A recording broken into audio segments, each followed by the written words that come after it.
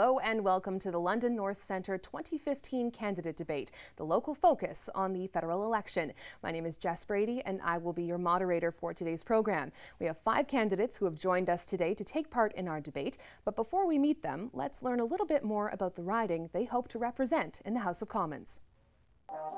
London North Centre is a compact riding at only 59 square kilometres, but there is a lot packed into that space. Nestled between Wonderland, Highbury and the Thames River, the Northern Riding takes in many significant landmarks such as Western University, 2 major hospitals and the downtown core. The riding was created in 1996 as London Adelaide, but was renamed London North Centre in 1997. The riding is densely populated with 117,000 residents and close to 95,000 of them are eligible voters. The average family's after-tax income is nearly $72,000. From 1997 to 2006, the riding was held by the Liberals and represented by former Mayor Joe Fontana, followed by Glenn Pearson, who lost in the 2011 election to Conservative Susan Truppe, who is seeking re-election. Rogers TV, the local focus on the federal election. Now that we've learned all about the riding of London North Centre, let's meet our candidates. Starting at this end of the table, we have Liberal candidate Peter Fragiskatos, and next we have NDP candidate Rehan Gutierrez. Incumbent MP representing the Conservative Party of Canada, Susan Truppe. Running for the Libertarian Party, we have Rehan Basson, and running for the Green Party, Dyck. Thank you so much for being here today. We really appreciate you taking part. So before we get going, we're just going to take a moment to explain the format of today's debate. Each candidate will have 1 minute to make an opening statement to introduce themselves. Then they will have 1 minute to answer each of the pre-recorded questions from members of the London media. Rebuttals will be allowed at my discretion, and candidates will have 30 seconds to reply. Each person will also have an opportunity to make a closing statement. We want to hear what you think about this debate as we move through it, so please make sure that you're logging on to Twitter and you can use the hashtag #RTVLocalCampaign. If you're looking for more information about our debate series, go to our local campaign page at rogerstv.com.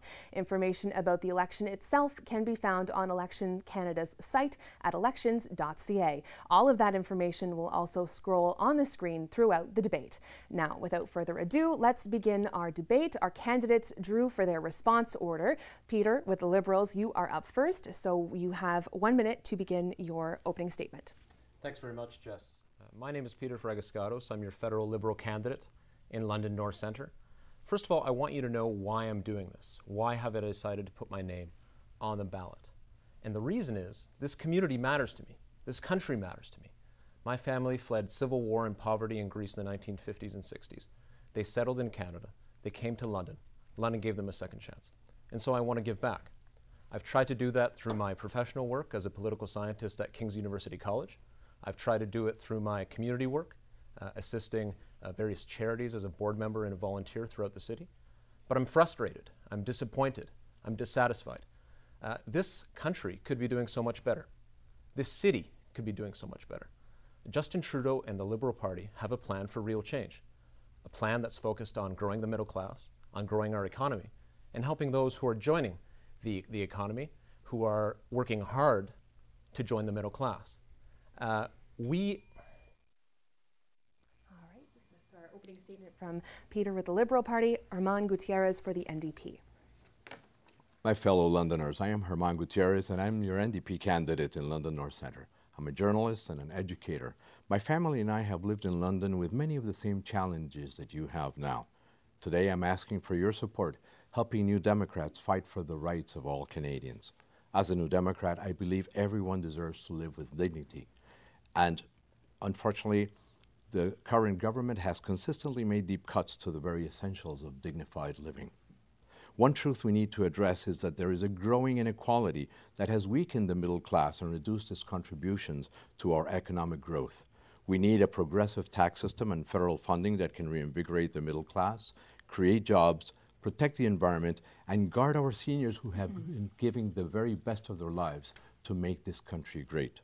The real change we need is a new democracy, and on October 19, you have the power to bring it. Together, we can make a better Canada. Thank you very much. We'll move to Susan Truppe of the Conservative Party. Thanks, Jess. This election is about the economy and our country's security. It is about who is best to lead Canada. Over the last 2 elections, our Conservative government has guided Canada through the worst global recession since the 1930s. We have cut taxes over 200 times for families, seniors, and businesses. We have balanced the budget by eliminating wasteful spending and without cutting transfers to persons or other levels of government. As a result, Canada has one of the strongest job creation records in the G7 since the depth of the recession. But Canada is not immune to global economic uncertainty from places like Europe or China. In these challenging economic times, we need a Prime Minister with a proven experience to lead a $1.9 trillion economy, not the risky, high-tax, high-debt proposals of the opposition parties. My name is Susan Truppe, and I'm honored to have been the Member of Parliament for the last 4 years, and I'm asking for your vote. Thank you very much. We'll go now to our Libertarian candidate, Rehan Basson. Thank you very much. I'm Rehan Basson, and I'm the candidate with the Libertarian Party of Canada. I'm very excited to have the opportunity to be here, and I think what is needed is to inject some different perspectives and maybe some new ideas into the political sphere. Firstly, the Libertarian Party is the party that believes the best person to steward your life is yourself, and we believe government's role is to protect and create the situations for people to be able to do so.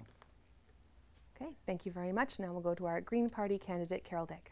Thank you. Hi, I'm Carol Dyck, your Green Party candidate for London North Centre. With this election, Canadians can take the steps towards reinvigorating our nation. For too long, Canadians have been presented with a false dichotomy that they must choose between the environment and the economy.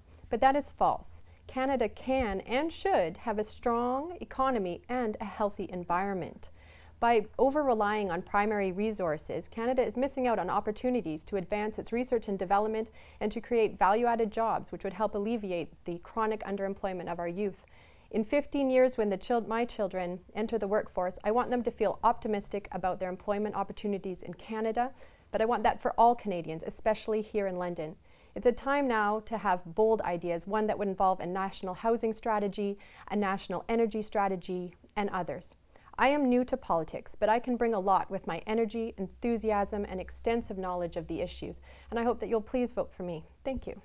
Thank you very much. Thank you to all our candidates for your opening statements. We'll now move on to our first question of the debate, and it has to do with the economy. Canada's oil and gas sectors have been hit hard in recent months, with lower prices sending shockwaves through the country's economy. In the face of such a downturn, how would your party strive to diversify the Canadian economy to make it less vulnerable to such upsets? And our first reply will come from Gutierrez of the NDP. Thank you. With the NDP, we have a very concrete plan to basically address the key core issue, and that is that our middle class is struggling. There's no such thing as a strong middle class any longer in Canada. We need to defend our middle class and foster new employment opportunities. We've lost thousands, not thousands, tens of thousands, hundreds of thousands of jobs. There are not thousands, not tens of thousands, but millions of people that are looking to provide and to participate in the economy, but we have led them out of it. If we strengthen our economy by promoting middle-class work that will settle back into a strong economy immediately, the problem that we have had with our high inequality going on with unattended is that the people who could contribute to strengthen the economy, that is our middle class, have fallen out of the GDP. There is no contribution by the middle class. Thank you very much. On to Susan Truppe of the Conservative Party. Thank you. Canada has the best job creation record in the G7 and the lowest real GDP growth since the recession. We've created 1.3 million net new jobs. These are good, full-time, good-paying jobs. Look, we've seen that the external issues can cause instability, like China and oil, just to name a few. We've just announced the home renovation tax credit, which will be permanent, and the first-time home buyers plan. This will help families and will create jobs. Stephen Harper is on the right track and has been since the recession. He is a leader that we can trust to do what is best for the economy. The opposition has said that they will increase taxes and create billions of debt. It is the worst thing that a government could do in a fragile economy, and although Justin thinks we can grow the economy from the heart outwards, it doesn't work that way. Thank you very much. Rehan Basson of the Libertarian Party. Well, a recent study showed that the average Canadian household spends more on taxes than they do on housing and food alone. So one of the problems is that with the high tax burden on the middle class, that they are unable to afford and stimulate the economy, which would otherwise be possible. Things like the oil sands and all the oil investment that has been done by government has proven to be a problem, since they don't have the ability to make those investments in a proper way. And this has resulted in what we've seen now. The huge corporate welfare has allowed this the oil industry essentially to have taxpayers have their money invested and the money lost. We believe that the best thing to do would be to leave the money in the hands of the citizens, since they are best able to make these decisions and to decide where their money should go. Okay, thank you very much. Carol Dyck of the Green Party. Hello. So one of the things we think that should happen is that we should diversify our portfolio, our energy portfolio. So instead of continuing to export raw resources, particularly dilbit, we could start processing it within the country in an environmentally sustainable way. That will bring a lot more permanent jobs to the nation. Another thing that we need to look at is having a national child care policy. We have a lot of resources that are going to waste when you have women that, particularly women, but in some cases men, that are unable to enter the workforce because they can't afford childcare. If we can start mobilizing these resources, it will bring a lot to our economy and start sending it forward. And lastly, I think there needs to be a lot more insertion of resources into research and development to create green infrastructure and new jobs. Thank you. Thank you very much. We'll now go to our Liberal candidate, Peter Fragiskatos, for his reply. Well, we can't blame everything on external events. Certainly external events matter, but we're in another recession here, and that's because the Harper government has failed to invest in this country. A Liberal government would certainly not raise taxes. What we would do is look at developing the economy by investing in its people and its infrastructure. We believe in growing the economy that way. If you invest in infrastructure, you will get this economy going again. At a time when interest rates are at historic lows, we have to do something differently. A Liberal government would devote $120 billion to fund improvements in roads, bridges, transit networks, the building of seniors facilities, childcare facilities. All of these things will generate jobs and lead to the circumstances where you can create more economic growth that leads to a balanced budget. That's the Liberal plan. We're going to focus on middle-class families and not raise their taxes. Okay, we'll move on to our second question now, and that comes from Sean Meyer of Our London. What will your party do to revitalize the manufacturing sector in both London and southwestern Ontario? Okay, and the first reply goes to Susan Truppe of the Conservative Party. Thank you, Jess. We know that the Canadian manufacturing industry and its workers are one of the key engines of Canada's economy. We have supported billions of dollars in tax relief for new manufacturing machinery and equipment. We've invested millions in the automotive innovation and $1 billion in support of Canada's aerospace industry. These initiatives continue to support jobs, unlike the Liberals and NDP who want to raise taxes on individuals, businesses, and payroll taxes. This will hurt our economy and will kill jobs. Okay, thank you very much. Rehan Basson of the Libertarian Party. Well, firstly, the Libertarian view is that the best place to make a decision is the people that are actually involved in the area and that know what is needed for that specific situation. As such, we believe that someone as part of the federal government is less able to make that decision that's very specific to that local area. So the strategy that we would advocate would be to leave that power and put as little as burden as possible on the local area from the federal government and allow the local government or the local city councils to make the best decisions and how to spend their money. Okay, and Carol Dyck? I think that we should invest more in education for jobs in the manufacturing sector, and that includes providing opportunities for those that are disadvantaged and don't have access to education, particularly minorities and some women. In that case, we can have more people available to provide work. At the same time, we need to encourage industries to come in. There's been a number of industries that have shut down in London. We need to find ways to bring investment so that those factories can open up again and perhaps not create a different product, perhaps a green product, maybe green energy products or things like that. Okay, thank you. Peter Fragiskatos of the Liberals. Well, First of all, we are not going to raise taxes on middle-class individuals. Certainly not. The only group that would face a tax increase are those 1% of people earning $200,000 or more a year under a Liberal plan.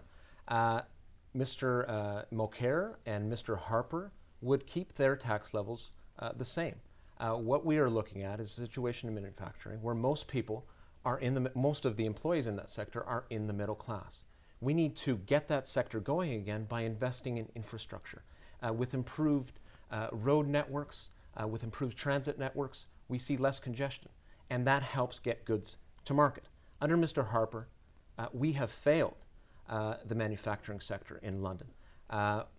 Electromotive diesel, Ford, Kellogg's. We will spend, again, $125 billion over 10 years to get this economy going again. Interest rates are at historic lows. The manufacturing sector deserves a better network to export its goods. Okay, Rehan Gutierrez from the NDP. We must remember that London, Ontario was the second hardest hit city after the 2008 recession. We lost thousands of jobs, and this was a manufacturing city. So we need to come back to London and see how, after so many years, why we have not recovered. Now, we have not recovered because there has not been an investment from the federal government in our municipal reality. Our federal government has taken a step back. We have a $172 billion deficit that is riding on the back of our cities in Canada. In the specific case of London, Ontario, we need to reinvent our city around those things that we do better, and for that purpose we need to reinvest from the federal government. We need to be able to alleviate the taxes that the city has to put up with here. 60% of the gasoline tax that... Thank you very much. Our next question now is from Deborah Van Brank from the London Free Press. Job losses in this region have totaled tens of thousands. Name one thing that you would do to retain or regain jobs. And our first answer will come from Rehan Basson of the Libertarian Party.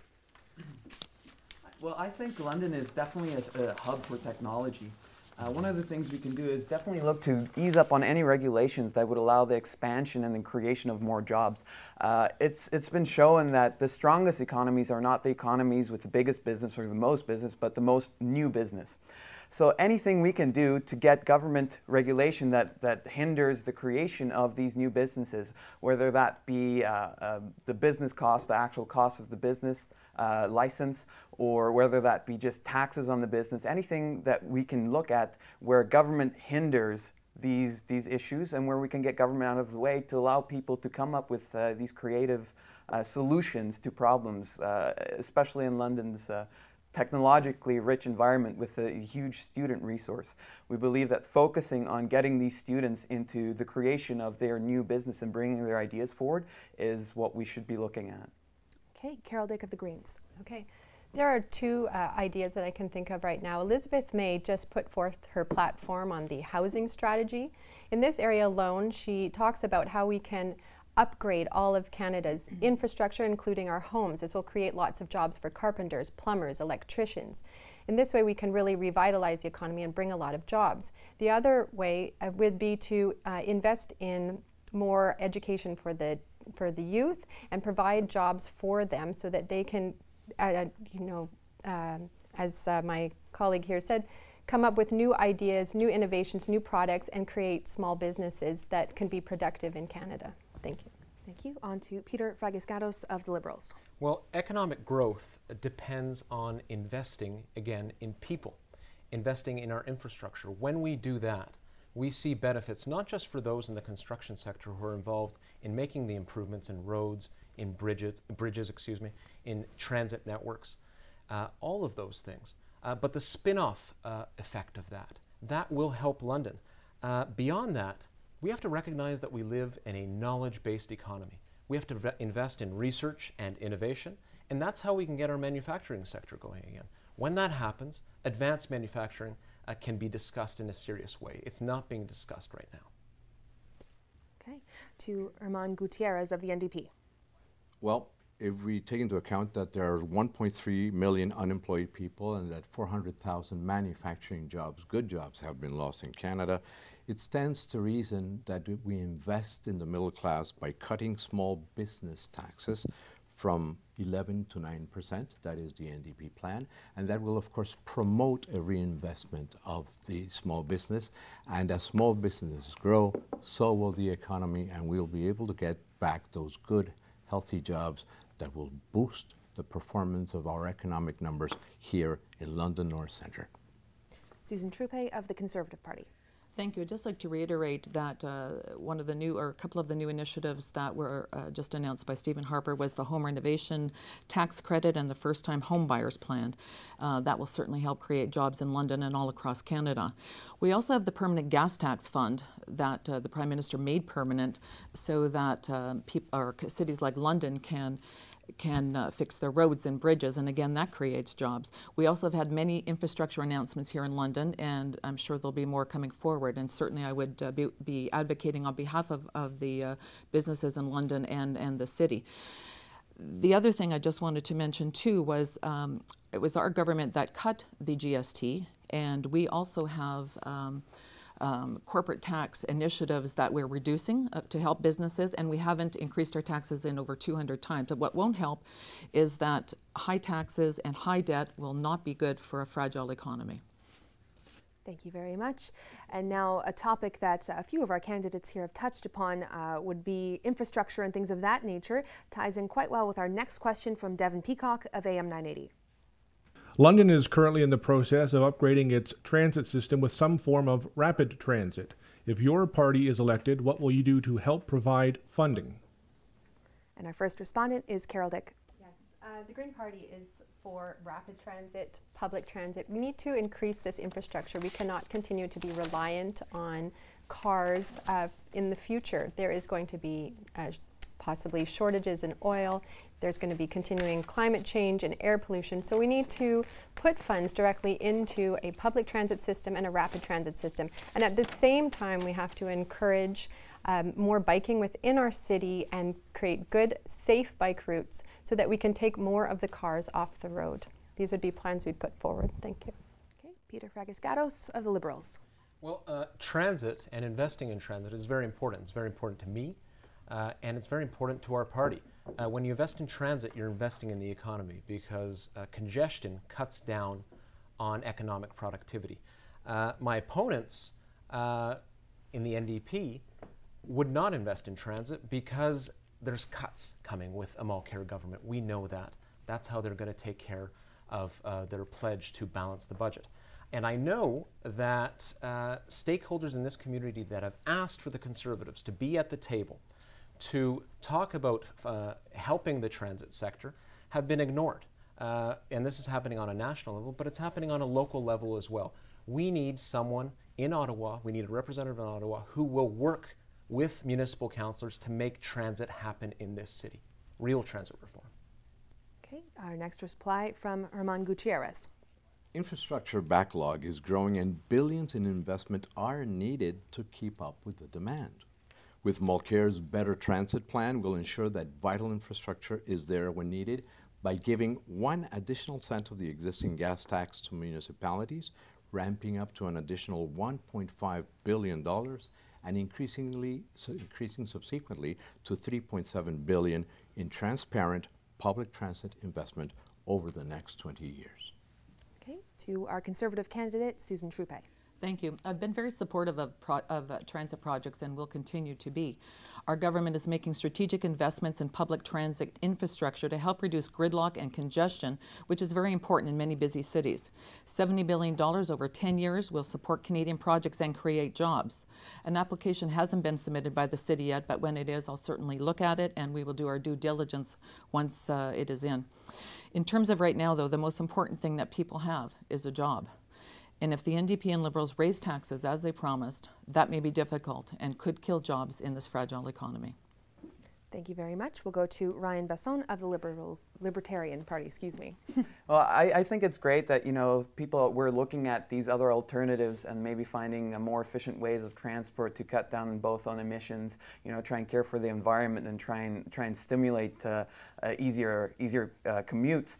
I think we should also, I'd much rather focus my attentions on promoting things like Uber and using, transitioning over to the sharing economy where we can provide these transport solutions in a way that benefits everyone and share it amongst people. Okay, thank you very much. We'll move on now to our next question from Andrew Lawton of AM 980. With a lot of Canadians very unhappy about the state of affairs in the Senate and several democracy-related criminal charges levied against people involved in politics in recent years, do you feel Canadian democracy is working? If not, what changes do you think are necessary so that Canadians can be more assured of their government working for them? For our first reply, we'll go to Peter Fragiskatos of the Liberals. The Liberal Party is committed to fair and open government. Under Mr. Harper, we have seen a situation where he appointed no less than 59 senators. That includes Mike Duffy, that includes Pamela Wallin, that includes Patrick Briseau.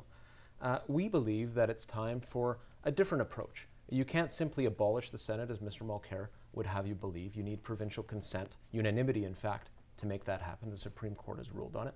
We want a non-partisan appointment process based on the model of the Order of Canada appointments, the Supreme Court justices appointments. That's real change. I also want to say that we're committed to real electoral reform. 18 months after being elected, within that period, we will commit to real electoral reform to make the system more fair. It's not fair right now. Thank you very much. We'll go to Rehan Gutierrez.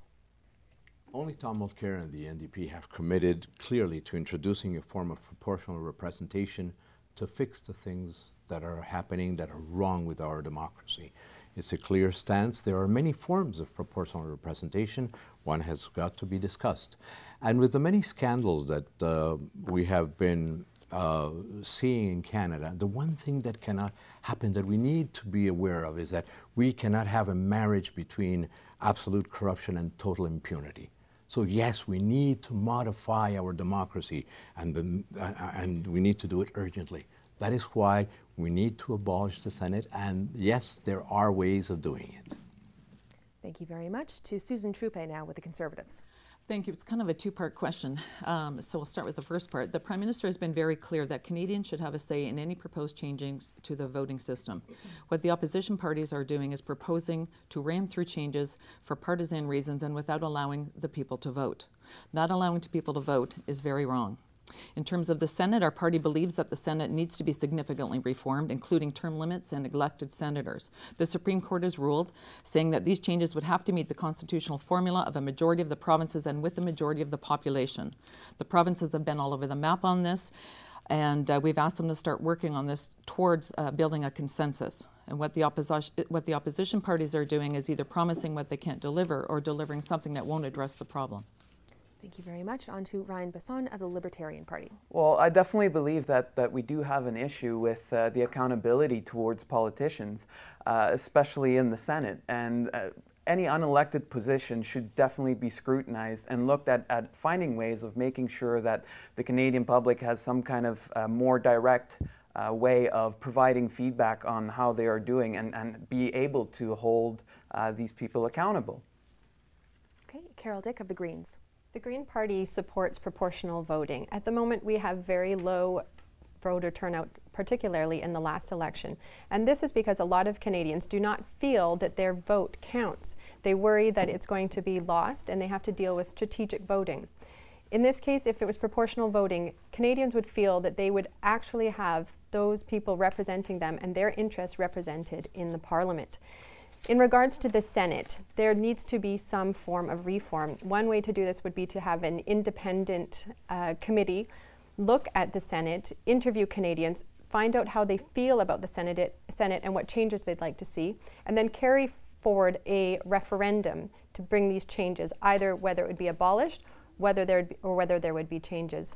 And finally, there needs to be more discussion there was a lot of bills that recently have been passed that Canadians were not consulted on.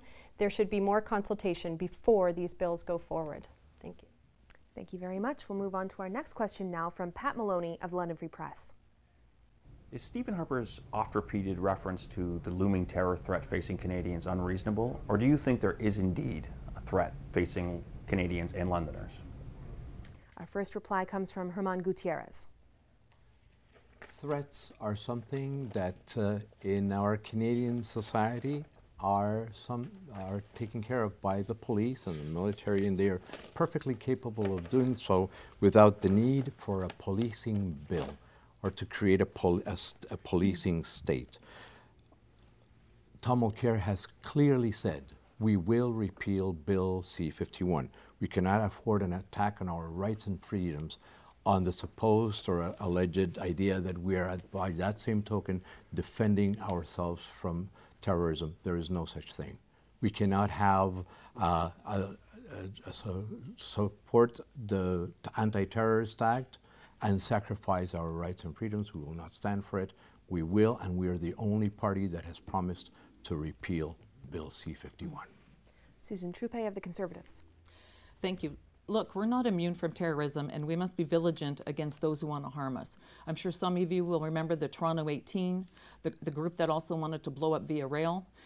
There was a group of four kids from London that went over to fight with the terrorists.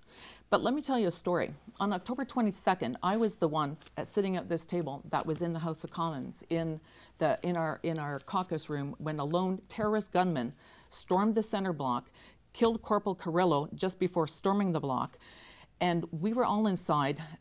We were inside our caucus room, all the parties were, and we were all very frightened. All we could hear was 60 to 100 rounds of gunfire outside our room.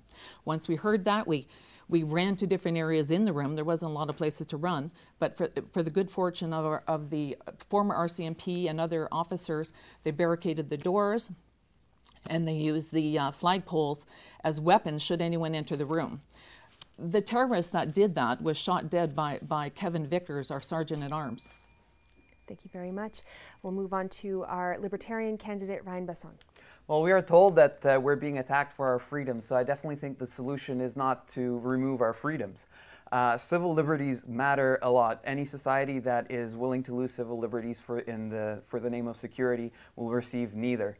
The threats posed by terrorists are minimal. Your chances of getting struck by lightning is higher. The chances of being killed by a moose are higher.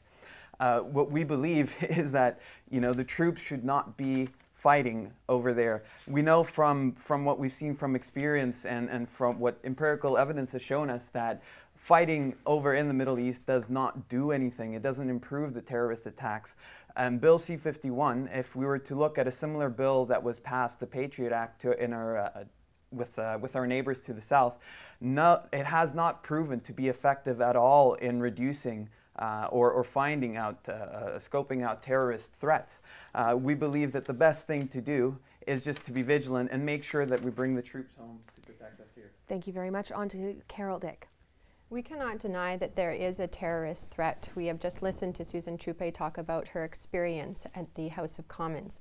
However, we must remember that there have been way fewer people killed from terrorism in Canada than there have been First Nations and Aboriginal women that have gone missing or have been killed.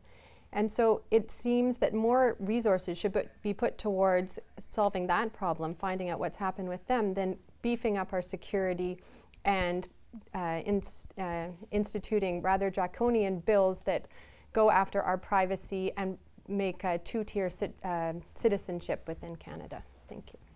Thank you very much. On to Peter Fragiskatos of the Liberals. Is terrorism a problem? Of course it is. Of course terrorism is an issue that we all need to be concerned about, especially those who are seeking public office. The Liberal Party is committed to making sure that Canadians are safe. What I would question, though, is our combat mission in Iraq right now. It's not clear that the combat mission is stemming the spread of ISIS and stemming their power in any meaningful way. We need to think back to our role in world affairs traditionally. We've always brought people together, Let's do that now. As far as Iraq goes, there are elements in Iraq that need aid and need advice. Elements within the Iraqi military, the Kurdish Peshmerga, the Shia groups that want to make Iraq work. If that happens, groups like ISIS can be defeated, but a combat mission does not do that. What I would also add is that we're committed to repealing the sections of C-51 that are problematic. We'll have to cut it right there. So sorry. Next question from Craig Needles from AM 980. Discussions about marijuana surrounding this campaign have been very prevalent as well. Decriminalization, legalization, leave things the way they are. Where does your party stand on the marijuana issue? All right, and for our first reply, we go to Susan Truppe of the Conservative Party. Thank you. Our party stands on the fact that marijuana is harmful to children and to Canadians. Studies have been proven that it's harmful, and we are looking at other things. We have a national drug strategy, and we are committed to keeping Canadians safe, and we do not believe that marijuana is the way to do that like the other parties are advocating for. Thank you very much. On to Rehan Basson of the Libertarians. Well, I think we should be looking at more progressive strategies such as those implemented in Portugal, which have shown that the legalization of all drugs has led, and just changing the way in which we look to solve these problems. Rather than making it a criminal issue, we look at the healthcare aspect of it. How can we help people rather than locking them up and pretending that that is somehow going to help them improve their situation. But furthermore, I think we could also look at what benefits could be brought from ending prohibition, whether that's the economic benefits from the hemp sector, or as seen in Colorado, the increased revenue from the opening of the industry. I think these are all useful tools to help us change the way that we currently approach the topic. Thank you very much. Carol Dyck of the Greens. We believe that marijuana should be legalized. There are many medicinal benefits for marijuana that can help people with multiple sclerosis, to deal with epilepsy, and to deal with cancer and pain. It is clogging our court system to have all these cases going through with marijuana. We could actually use marijuana to our benefit as a product that could be exported. We could use it for hemp production. There is a lot that could be done with marijuana, and it should be legalized. Thank you very much. Peter Fragiskatos from the Liberals. Marijuana legalization is not at the top of the priority list for the Liberal Party. However, we believe that the status quo is not working. We want to take an evidence-based approach on this issue. Police resources are being tied up, and we know that the status quo enriches organized crime. We have to keep drugs out of the hands of our children. We have to keep our neighborhoods safe. The situation as it exists now does not make that so. Legalizing it, taxing it, regulating it, takes marijuana out of the hands of drug dealers, and again, keeps our streets safer and saves us money. We're spending $500 million since 2006 prosecuting those who have marijuana offenses. That's simply unacceptable. Resources need to be used in a better, more effective way. To Rehan Gutierrez of the NDP. It has been documented for many years that in those countries that produce illegal drugs and thus foster very multi-billionaire businesses, doing something about legalization automatically lowers the problem. We will legalize marijuana. I think it's something that we can do. We should put the protections in place to keep our society free of harm, and in terms of education and health, we can do that. But by legalizing the issue, you take it away from the hands of the drug dealers and the multi-billion-dollar businesses that are going underground. Once they are taxed and legalized, the problem seems to be taken care of. Thank you very much. We are now moving into our last question of the debate. It comes from Jana Casey. She is a representative with the London Youth Advisory Council. What do you believe is the most important environmental issue that needs to be addressed currently, and how will you tackle it? Thank you for that. And we will go to Rehan Basson of the Libertarian Party for our first reply on that question. Well, I absolutely believe that it's very important to address the environmental concerns that we have. Three things that I see that we can do in order to facilitate the solution for this problem is, number one, is ending corporate welfare. Any and all industries that are involved in the energy sector should be able to compete on their own in the market and play on equal footing with everyone else. They should not be reliant on government assistance. Secondly, I believe that we should look at enforcing stronger property rights, so to allow people the ability to have recourse for damages that can be done, from oil spills or any kind of adverse effects. Thirdly, I believe we should look at anything that we can do to remove the regulations that prohibit the creation of new green energy sources, such as the import tariffs. If you look at things like what Tesla is doing, with a home battery, we need to look how can we facilitate the creation and purchase, bring down the prices of these products. Thank you very much to Carol Dyck of the Greens. This is a topic of extreme importance and interest to me, and I have many ways in which I feel that we could improve Canada's environmental record. Firstly, I really feel that we need to improve the protection of our marine environment. We have the longest coastline in the world, and only 1% of our marine environment is protected at the moment. We must safeguard that environment for our fishing industry, but also just for the intrinsic beauty of those oceans. We must also work to protect our Arctic area, which is currently under threat because of climate change, but also increased shipping due to the sea melting and the navigable pathway through the north. And then finally, we need to improve the protection that we have on Canada's rivers and lakes. With the Navigation Act, 98% of that area is no longer protected. And then overarching all of this, we must tackle climate change and we must return to Kyoto. Thank you. Thank you very much to Peter Fragiskatos of the Liberals. Well, this is a very important issue. It speaks to the kind of Canada we want to see and the kind of Canada we want to pass along to future generations. The economy and the environment can't be separated. They are interconnected. You can't have a strong economy without a strong environment and vice versa. What we believe is that global warming and climate change need to be taken seriously. We would work towards a different approach than Mr. Harper and the Conservatives. An approach that would actually engage our international partners to deal with carbon emissions, an approach that would work with provincial premiers to make that happen as well, for local solutions. Each province will have its own approach that it wants to put in place. On top of that, we will invest in clean technologies. We need to look at things like solar technology. We have a company here in London, Canadian Solar, that needs to be supported. Our party is committed to doing that, and when we do that, we support good-paying jobs for Londoners. Thank you very much to Rehan Gutierrez.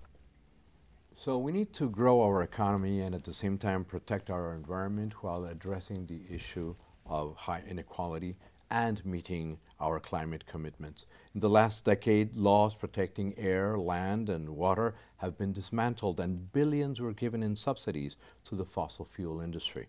After signing our Kyoto Protocol, rather than diminishing our emissions, Canada's went up by 34%. We need to transition to a clean economy, reduce our reliance on fossil fuels, and look for alternate ways to grow our economy in alliance with our environment. Thank you very much to Conservative Representative Susan Truppe. Environmental issues are important to Canada, and our government has been working on the environment portfolio since we were elected. We've invested hundreds of millions in initiatives to keep our air clean, our water clean, and our land clean, and we're going to continue to do that. We've also created the most nationally protected parkland of any government in Canadian history. But what I'm hearing at the doors is that people want a balanced approach on both the environment and protecting the economy and jobs.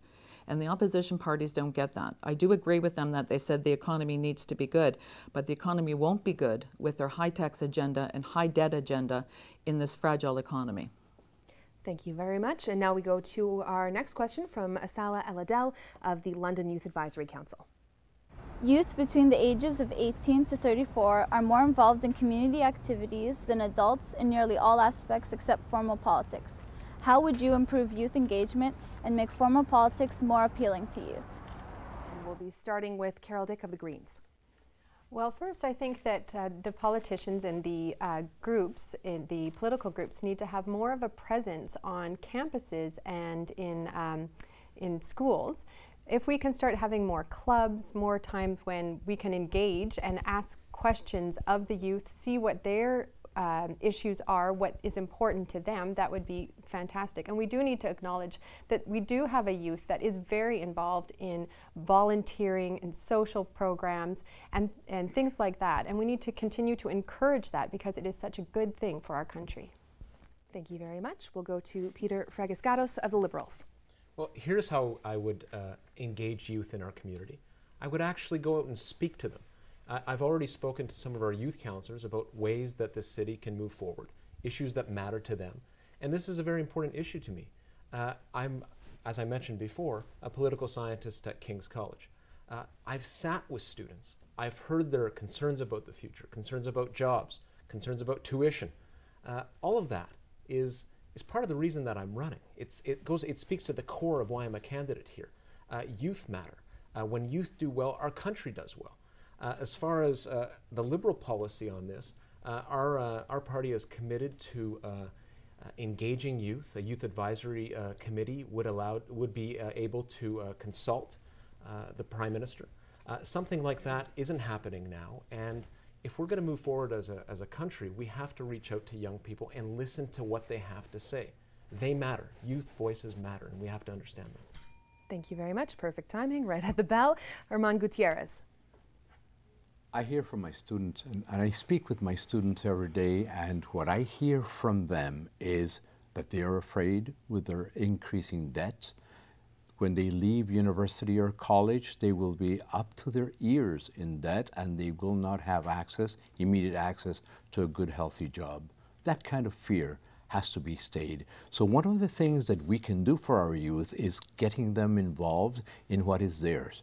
They are the future of our nation. The moment that they step up and they say, okay, let's work for me now. This is my future, this is my country, and that is my invitation. Our youth matter to the point that it is in their hands to change this country by making key decisions and key apportations to our democracy. And my invitation is open. We need to engage and listen to you. Nobody is doing that. We will. Thank you very much. Susan Truppe of the Conservatives. Thank you, and I'm very happy that the youth are very involved in the community. There are so many great organizations in London North Centre that really need your help. Our government is very supportive of youth and always have been. We invest over $330 million a year in one program, just for example, called the Youth Employment Strategy Program, or what we refer to it as YES. It's a great program. It gives youth the skills and opportunities to gain employment. And I've spoken to many youth in my last 4.5 years, and what is a concern to them is jobs. They want the tools they need to get a job. And the opposition parties want to raise taxes on individuals and businesses that will kill jobs. You cannot raise taxes on families and businesses. It's the worst thing you can do during a fragile economy. Thank you very much. We go to Rehan Basson. Well, that's the primary reason I am here, is because I feel that our generation is lacking a voice in politics. We don't feel that we have the ability to have our opinions heard or our ideas heard. I think the thing that we need to address is more so than who is in charge, is how does the system work. We need to fundamentally examine how things are put together through the various levels of government and why our voices aren't heard. The higher it goes up through the different levels of government, the less we are heard. So the fundamental thing that I believe we should be doing is trying to look at that process and seeing what we can do to make politics more readily accessible, be it via technology, by improved communication, or whatever means necessary. And that's the one hope I have to bring out of this, or with me, with this appearance. Thank you very much. And now we're going from one topic that has played largely in the campaign in some respects, in talking about youth and engagement, and we'll go to another topic that has been discussed quite a bit, is women's issues. And so for that, we will go to Devin Peacock from AM 980. If your party forms the next government, what will you do to help improve the lives of Canadian women? And for our first response, we go to Peter Fragiskatos of the Liberals. Well, when we look at a situation where in Canada there are so many different women's issues, we have to look at pressing matters and matters that are causing so much distress.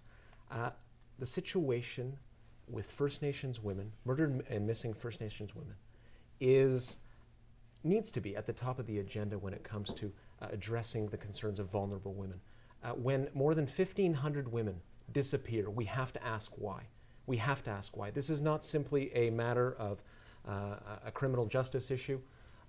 This is not something that can be dealt with in that way. Mr. Harper has said that women in First Nations communities who have been abandoned in this way, that they're not on his radar. That needs to be overturned. We need a public inquiry. We need that immediately. We also need to invest in women again. So much funding has been cut from women's organizations. That's not right. Thank you. On to Rehan Gutierrez of the MDP. In our country, we need more women at all levels. We need more women in government. We need more women in the industry. We need more women in finance and in all levels of research and social investigation. We have women in those sectors, but they are underpaid. The money that they make is not the same that their male counterparts make for the same positions. We need to fix that. That is called inequality. We need to abolish inequality. We also need to protect women. There are many women in our country who are living in homes away from their home because they're seeking protection away from family violence. We cannot afford that. We need to put all those protections in place, and we will with an NDP mandate. Thank you. To Conservative Representative Susan Truppe. Thank you. Well, I'm so proud that the Prime Minister appointed me as Parliamentary Secretary for Status of Women. And our funding for Status of Women is at the highest level ever. Over the last mandate, we were proud to announce millions of funding to prevent violence against women and girls, millions for projects that encourage women in leadership and decision-making roles, millions for projects that promote economic security. For example, projects in skilled trades and women in entrepreneurship programs. For our lowest income seniors, we made the largest increase to the GIS, the Guaranteed Income Supplement, in the last 25 years. And we're also working hard to protect the economy, jobs, and supporting families, which is just as important for women as it is in men, especially since we're 50% of the population. While we focus on better opportunities for women and girls, the opposition parties vote against everything we do for women and girls and want to raise taxes and put a carbon tax on everything. That will kill jobs and everything we have worked for towards making lives better for women and girls. Thank you. And now to Rehan Basson of the Libertarian Party. Well, as Peter mentioned, the missing First Nations woman is definitely a huge issue. And again, as mentioned previously, I believe that, we are spending too much time on focusing on small petty crimes and victimless crimes like marijuana. I also believe that the best way for problems to be solved is for the problems to be solved by the people who are affected by it. So what we would have to do is, I think we should be looking at what can we do to put more tools in the hands of women to solve the problems and find solutions that work for them. The most important thing is providing the opportunities to have economic stability and have some kind of income that allows them the disposable time and the means to come up with these solutions. Thank you. And again, just a reminder, we're talking about what each of the parties would do to make the lives of women better in Canada. Carol Dyck of the Greens. I was a stay-at-home mom for 7 years, and I have been trying to re-enter into the workforce. There is a huge untapped resource in Canada, which is our women. We are educated, we can do a lot, but the problem is with really expensive childcare, after you have the second child, it is nearly impossible to go back to work.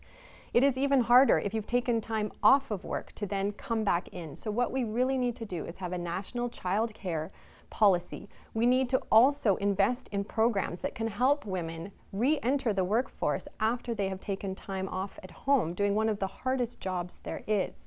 The other thing that we need to do is close the gender gap. At the moment, women make 72 cents on the dollar, minority women make 64 cents on the dollar, and First Nations women make an abysmal 46 cents on the dollar. This is unacceptable, and we must make changes to bring women to a more equal status in the country and also increase their voice in government. We need to have more female MPs. So that marks the end of the debate portion of the program. Now we're going to hear closing statements from our candidates. They will each have 45 seconds to make their final pitch on why they should be the representative for London North Centre in Parliament. And we will start with Carol Dyck of the Greens. The Green Party is not a one-issue party. Yes, the Green Party would like Canada to take concrete action to combat climate change, but at the same time, the Green Party offers a clear program to deal with poverty, homelessness, to close the gender gap, to enhance our health care, and to reestablish democratic values within our country. Our current leader would ask us to stay the course, but now is not the time. It is the time for new ideas and for bold ideas. In an era of rapid technological change and environmental uncertainties, we cannot hide behind old policies. At this point, I could bring a strong voice to London North Centre. I would work very hard, and I invite you to please look at the Green Party website to see the vision we have.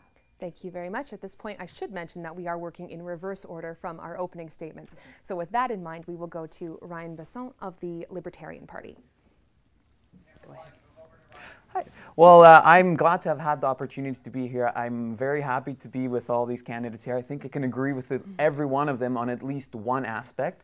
I think the main goal here is to try and foster more discussion. You try and engage the young disenfranchised voters and hopefully, you know, kind of see what we can do and how we can work together and work together on the issues we agree with to move forward. And I do think that every single person here has at least got some idea that will move Canada forward, and I think that's what we should be focusing on, is seeing where we can cooperate to move forward. Okay, thank you very much. Susan Truppe of the Conservatives. This election is about the economy and selecting a leader that we can respect and look up to. On one hand, you have the strong, proven leadership of Prime Minister Stephen Harper with a low-tax plan to support families, seniors, and to create jobs.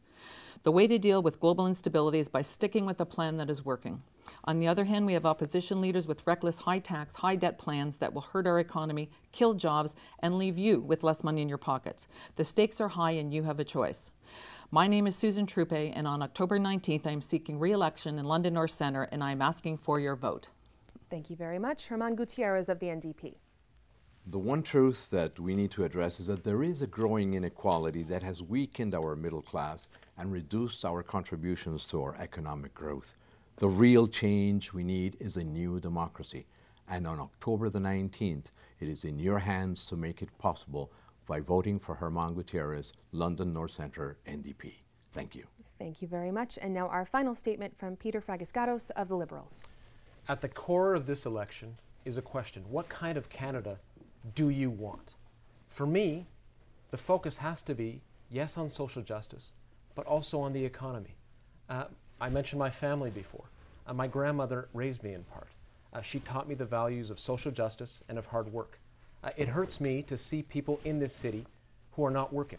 This city has so much untapped potential. We want to invest as a Liberal Party in infrastructure to get the economy going again, to provide the middle class with tax cuts. With tax cuts, I want to emphasize that. We are not going to increase taxes on anyone except the 1% of people making $200,000, $500,000, $1 million a year. Mr. Mulcair and the NDP would continue to give checks on a monthly basis to millionaires. So would Harper. Thank you. Thank you very much. And that marks the end of our candidates debate for London North Centre. I'd like to say a big thank you to all of our candidates for being here today, and to the journalists and London Youth Advisory Council members who have contributed questions. If you're interested in watching this debate again or seeing the other debates in our series, be sure to go to our local campaign page at rogerstv.com. Remember, we also want to hear from you on Twitter, get your thoughts about what you've seen, how you like the messages from each of our candidates here, and the hashtag to use is RTV Local Campaign. So once again, my name is Jess Brady. Please join us again next time as we put the local focus on the federal election.